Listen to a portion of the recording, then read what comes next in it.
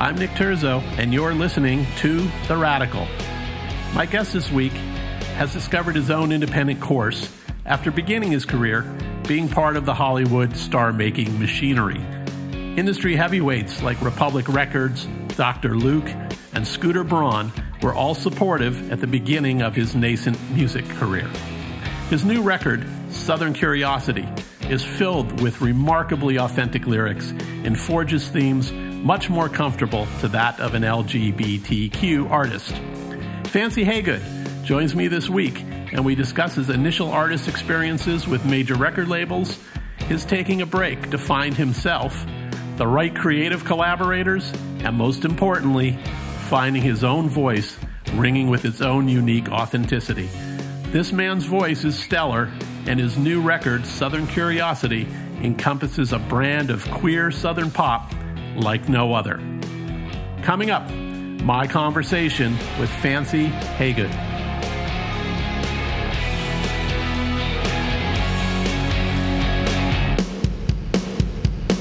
Fancy, welcome to the show. Thank you for doing this. Oh my gosh, thank you for having me. It's my pleasure. As we were speaking earlier, I was trolling around on Twitter and saw someone had retweeted something by you, and I went and listened to your music, and I was floored because I had not heard of you. No offense. No offense taken. And man, you're a talented man. Thank you so much. That means a lot to me. Well, it's truth. So you've had kind of an interesting career, and we'll kind of piece some of this together for people that aren't aware of you. You've had some interesting inflection points as an artist, right? And it's been a roller coaster, that's for sure. Yeah, it's curious. So you kind of came to Nashville here as a teen. You decided to get out of Arkansas. Was that because of the LGBTQ thing, or was that other things? Yeah. Music? I grew up in Arkansas in like a really conservative upbringing. So being as fabulous as I've always been and growing up there didn't always go hand in hand. And so I had a hard time in high school with bullying and just all sorts of stuff. So I ended up dropping out of high school, and my parents let me drop out, get my GED, and I started college early here in Nashville. And my goal at that point was to kind of just get to Nashville to start working on my music career, because that's always what I've wanted to do. So I went to college for like a semester or two and then pieced out. But it was always my goal to get to Nashville. But I was 17 when I moved here. Wow, that was bold. And your parents actually supported that? I think my parents, I grew up Nazarene, and so talking like to them, there's the Nazarene denomination has a lot of different schools, like colleges and universities. So that was kind of my ticket. So I came here with not so much talking about my passion for music and wanting to do that, but more so talking about going to a university that aligned with how I grew up. And so I think it was a little bit easier for them to let me do that, knowing I was going to a really conservative Christian school. And also my parents are super supportive of me pretty much with everything. So I think they didn't want to see me in pain anymore, and like in the high school situation. And I got into college, so they just let me go. That's awesome. And so you had a little bit of a bait and switch in your mind, though. Yeah, I knew what I wanted. Confidence. I love it. So you have a new record coming out. This is your second record, yes? No, this is my debut album.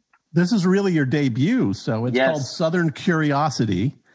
And I think the reason I was a little distracted is because I think you had some early deal with like Republic and with all these big shots like Scooter Braun and Dr. Luke and such.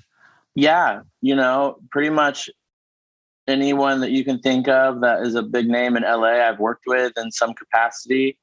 It was a really wild chapter in my life. And,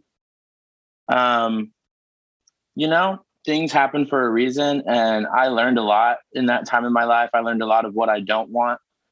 I think a lot of big things happened for me. We put out 2 singles, and they both did fairly well. I had my first single was a top 40 hit. My second one was a worldwide viral sensation with Ariana Grande and Meghan Trainor. And ultimately, at the end of the day, you know what, and I think this is an age-old story of, big dreamer gets to Hollywood, dream comes true, and then, you're just shattered. It's just like the whole thing of like, well, are you a superstar? You don't look like a superstar. And also, even back in this was 2015, I was 24, and the whole subject of me being gay was still such a taboo thing, even though we had, Sam Smith on the radio, you had Troye Sivan doing his thing. But I've never really been into the ambiguous thing. I don't want to sing anything ambiguously. At the heart of who I am as an artist, I'm a songwriter. And so I'm a storyteller, and I want to tell my stories. I want to tell it how it happened to me. And I'm not trying to sugarcoat it at all for anyone. So being in the industry I was in back when I was in it, it just kind of became it was no wonder they called me Who is Fancy, because no one could figure it out. And then, I went through the whole machine of it all. And at the end of it, I didn't know either. So it just wasn't healthy for me creatively. It wasn't healthy for me physically. It became about how I looked and, how did people see you, and, the LA story, vanity. And that's not who I am. And I got lost in it a bit. And at the worst of it, I decided I was coming home to Nashville for Thanksgiving, and I ended up just not going back. And so, with everything that happened, it was just kind of I think people on my team realized I wasn't happy. I think they realized it wasn't going to work. The way I wanted to do things and the way they wanted me to do things were very different. And they did right by me. They let me out of all my deals. People don't know this, but when you sign a record deal, which sounds so fucking glamorous, right? And then you sign it, and the next thing you know, you don't have creative rights. You don't have any say so. And so they could have held me there for years and years and years. I forget how many albums I owed them, but everyone did right by me. They let me go and let me figure things out on my own. And for that, I'm super thankful. I have a lot of gratitude for that, because I know a lot of people that have been stuck in a different situation. And so with that happening, I just moved back to Nashville and started, trying to heal and figure what it is that made me want to be fancy in the first place, and find that hunger again for creating. And here we are. I mean, it's 5 years later, and I'm older, I'm stronger, I'm smarter, I'm wiser. It was all for the better. And I'm so thankful things did not pan out for me the way I wanted them to pan out for me back in 2015, because there was a lot of things I had to figure out personally for myself. What mattered to me, what was important to me, like when it came to my art, what hills was I going to die on?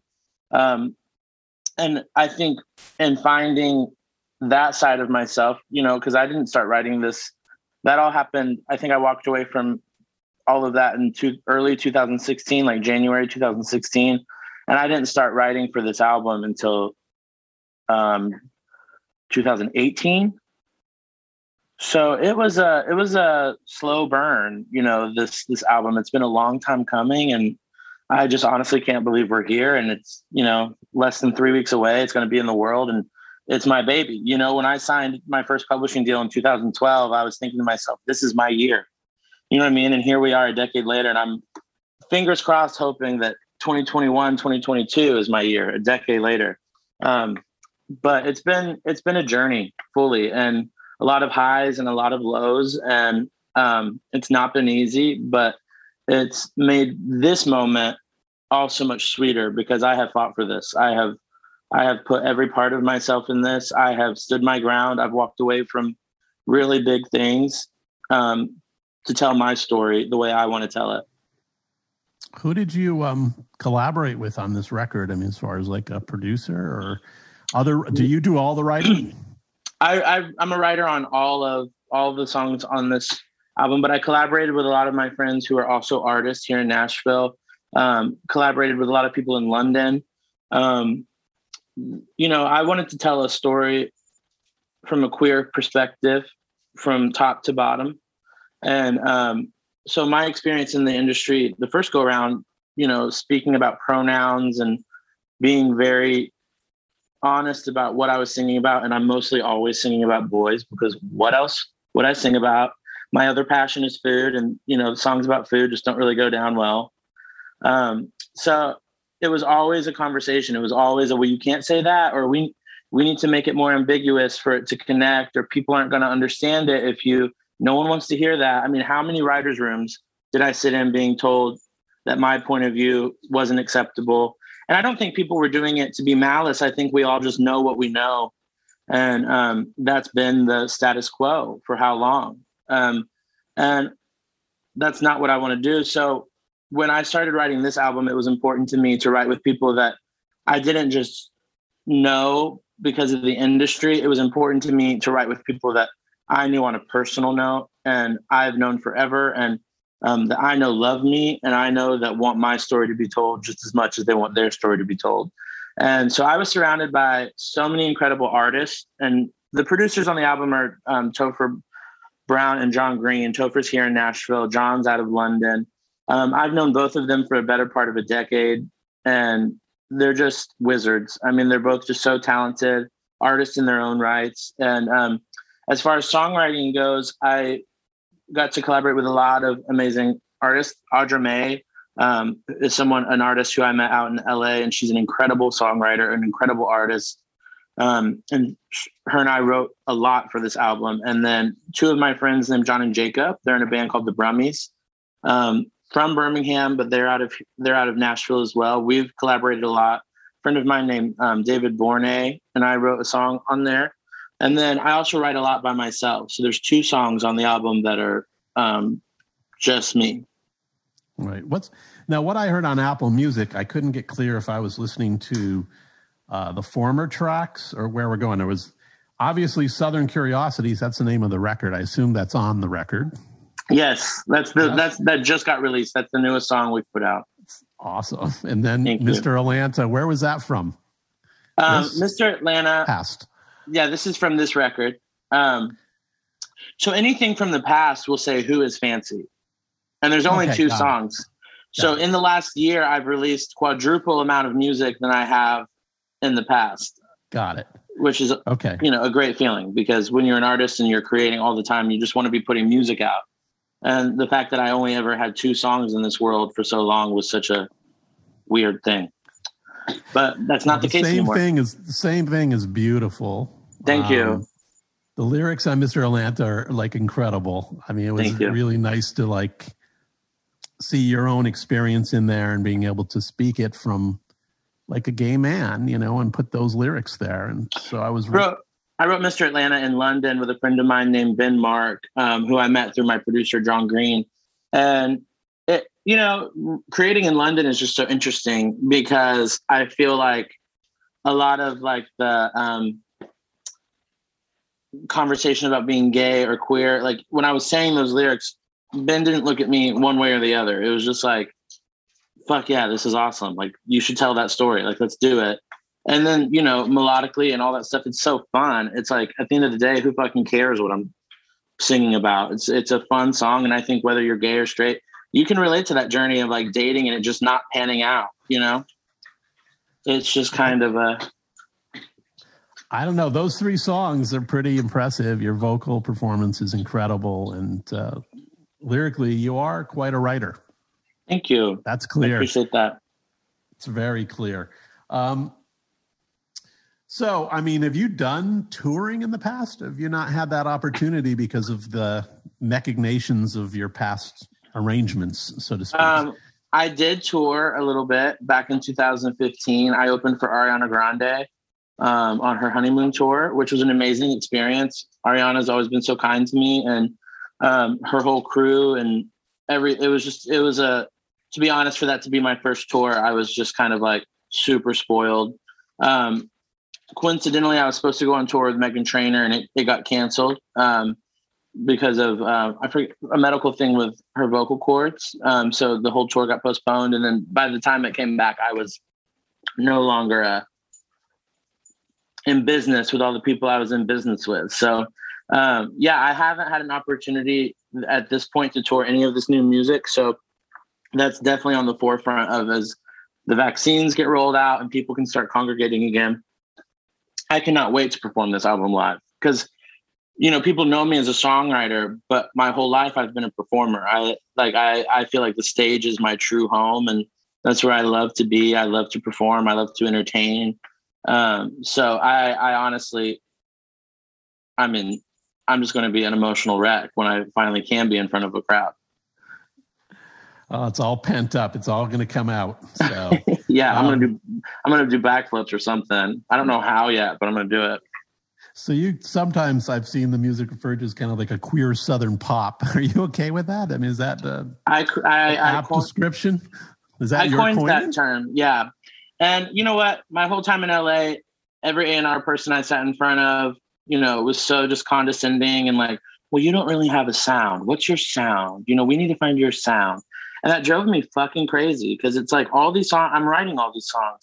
Why don't you tell me what the fuck my sound is? You know what I mean? It's like, if these are all coming from me, how is this not my sound? And, I think everyone's just trying to like find something that is an immediate, like, no one believes in a slow burn anymore. No one believes in an artist like taking their time. Everyone's looking for that ambulance chaser, surefire hit. And you know what? I had one of those and look where it got me. It's just kind of like, I'm looking at this point, I'm kind of looking for, I want a career, I want longevity. I don't want to tell my story right now and that be that. I want to continue these stories. I want the chance to be able to just like fully be myself. And whatever that sound is, it's just kind of, so when I came back to Nashville, it was really important to me to be every single part of who I am in this music. And in LA, it was like, you're too twangy. You sound like Nashville. Is this country? You're a Nashville songwriter. And that was being said to me as if it was like a negative thing, where in Nashville at that point, I wouldn't really consider it like super open-minded. Then I feel differently now, but then they're like, oh, well, you're pop because heaven forbid a gay man, sing a country song or sound country. So I felt lost in this, like, I just felt unaccepted. So finding a team of people that wanted to allow me to create my own music without any A&Rs, without any managers, without any label, speaking into my creative process, that is how this whole album was born. And so when people started asking me about it, I was like, this album is queer, this album is Southern, and this album is pop. Because pop just means popular. And I think that these songs can definitely relate on a larger spectrum than just country, than just top 40 radio. I just feel like honesty is what people are looking for, authenticity. And I put my whole self into this album. And I told stories that are true. I mean, like everything that I say in this album is a real thing. Nothing's fabricated. So it's just kind of like, I coined that term because I was tired of people asking me what my sound was. I just wanted to put this album out and not just people know what they're getting the second they hear it, Yeah, they can. Record companies can definitely scramble an artist and kind of dissemble their compass, so to speak, right? And I've been in those rooms before where you just can't.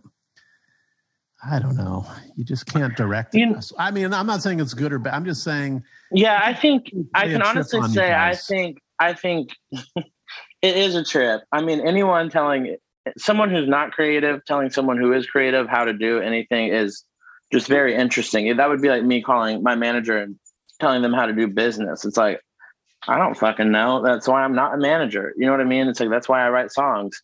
So it's just one of those things. I think looking back, I probably wouldn't have said this like 4 years ago, but looking back now, I think it was all well-intentioned. And I think everyone wanted me to have a big opportunity and the best shot. But when you're this openly queer and not willing to settle on ambiguity, I think that fear is what leads the decision-making. And I'm tired of operating in fear. I'm not scared of who I am. I don't think that the majority of America is scared of who I am. I think people are dying for new content. I think people want to hear stories that haven't been told yet. And I can't think of a better way to expose people to our community than just being straight up honest and telling them how I feel, telling them how we feel. And not saying I'm speaking for everyone, but the best messages I get from these songs coming out the last couple of months are people saying, I never thought I would hear my song on a country format. I never thought I wouldn't have to reach to a female artist to kind of, and that's what I set out to do in 2015. And that's what I feel like I'm finally having the opportunity to do now. And it just feels as well-intentioned as everyone was back then. I feel like I'm finally doing what I set out to do on my own personal merit. And that just feels good. That just feels, despite what happens with this record, despite like where it lands or, you know, what I feel like I got to do what I wanted to do. And that feels good. Good for you. I mean, look, I find it shocking that, here we are where we are in this time and age. And, I understand these conversations 25 years ago. I was at Columbia Records. We had Ricky Martin. We had George Michael suing us over, some of the homophobia. It was a weird time for an artist as a gay man. But to hear that 25 years later is still a discussion, just mind-blowing to me. Like, really? I mean, listen, yeah. I mean, look how many discussions as a country we're having to have. Like, right. There's so many things that are just so backwards. And I think I use the word well-intentioned because I don't think people intentionally wanted to be homophobic or say things that made me feel less than. But inevitably, when you're not supporting someone in who they are 100%, you are being a little homophobic. If you're not supporting a person of color being who they are, you're being a racist. It's like these are just, another thing that came up all the time was my weight, how I looked. The second I moved to LA, I was put with a trainer and I worked out 6 days a week until I was, I guess, skinny enough to be seen. I don't know what the whole thing was, but looking back, I can honestly say I played a part in all of that. I believed them when they spoke negatively about me. I, had my own internalized homophobia about what I did and didn't want to do. And I think I've had the opportunity to learn and grow and educate myself and become a proud gay male. And I think through time, people are going to have that opportunity too. And so I try to be a little bit less like, that's why I say I think everything was well-intentioned. I don't think anyone set out to truly hurt me or damage me or make me feel less than. Inevitably, that's just what happened. So I'm hoping that all of those people learned from it the same way I did. I'm hoping that it was an educational moment for A&R people, for management, for label heads. I hope people can take that as a learning moment, because that's what I took it as, and it's not something I'm ever going to do again. Good for you. Good for you. Self-respect, my friend. It's all good. And I'm sorry that but this is the battle of all of us in the gay community. This body image thing is just so destructive in the gay community, for gay men especially. Mm-hmm. Listen, I think that's another thing I in my music I want to speak to, because the most, I talk about my experience with, LA and the label system and stuff like that. But the most criticism I have faced in my career, in my personal life, is from other gay men. And I no longer want to be a part of that. I no longer want to be someone who can't support other gay people.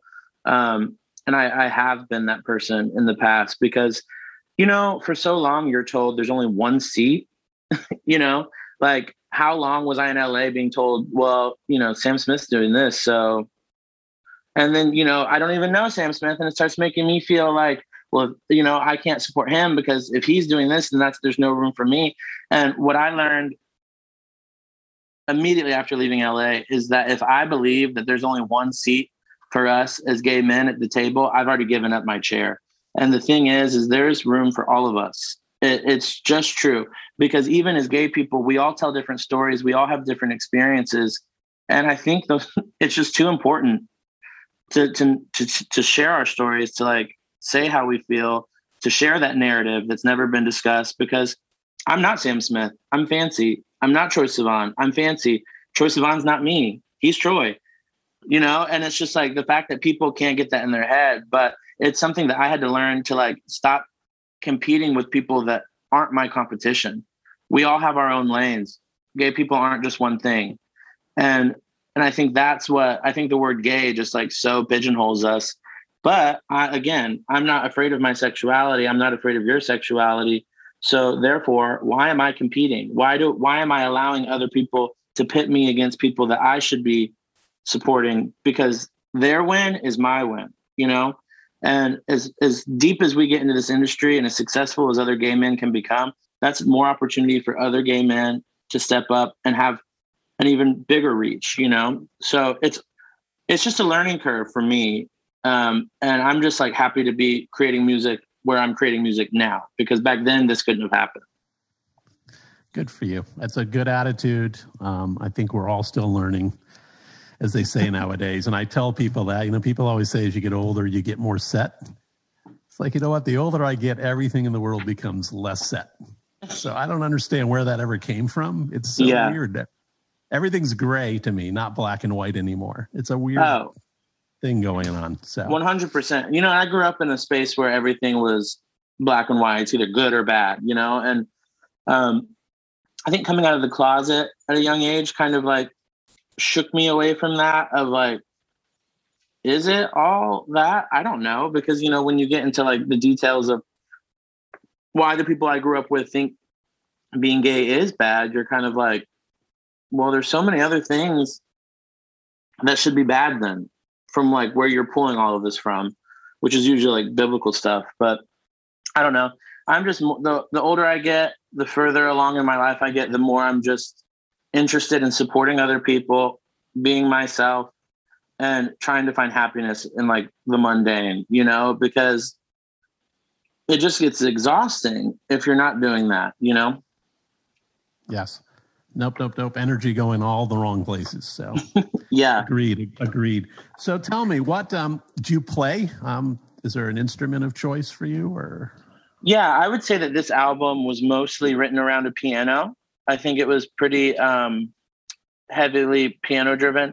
I play guitar, I play piano. I'm self-taught on both. I would never say like I'm a guitar player. It's not like I'm going to show up at the Grammys and like shred on a guest spot on someone else's song. But I know enough to write my songs on both. I love them both equally. And I go through phases where, this album, I was definitely more piano inspired. I was inspired by like Elton John and like that, glam piano rock. That's kind of what I was inspired by. I'm also inspired by like church music, gospel music, and, pianos and organs and all of that are so heavy in that, area. So that's kind of where Southern Curiosity and all the songs on it kind of formed. But as I'm creating now, I'm definitely more into my acoustic guitar and having like that kind of moment. So that's where I'm at creatively now. So it just really depends. Cool. How many songs on this record? I think there's 11 songs on this album. Awesome. I can't wait to hear the whole thing. One last question I wanted to ask you. Is there a career out there that you think you would like to emulate? I mean, you're a young artist. This is your first full record. Who out there do you really think, wow, that's a career that I would love to have? I love Elton John. Been my entire life I've known who Elton John is. You know what I mean? And that's so funny thinking back to like growing up the way I did and like it being so conservative and whatever. But Elton John is just like, he entered into my life via The Lion King, And so I just think it's not just a musical talent, which he is obviously the most brilliant, but he's an icon. He's a part of culture in so many different ways, fashion, movies, music. And that's something I kind of would love to have. But even more so, there's also, Adele is someone who I've idolized since when did her first album come out? I think has it been 10 years now? Yeah. For the last decade. I think, yeah. For the last decade, I've loved her. She's everything to me as a songwriter, as a performer. I love her humor. I love how she uses that in between her like serious songs. That really appeals to me. So she's another one. But also, as of lately, I just love artists who are like genre bending. So like Casey Musgraves, I love her last album, Golden Hour. And so beautiful.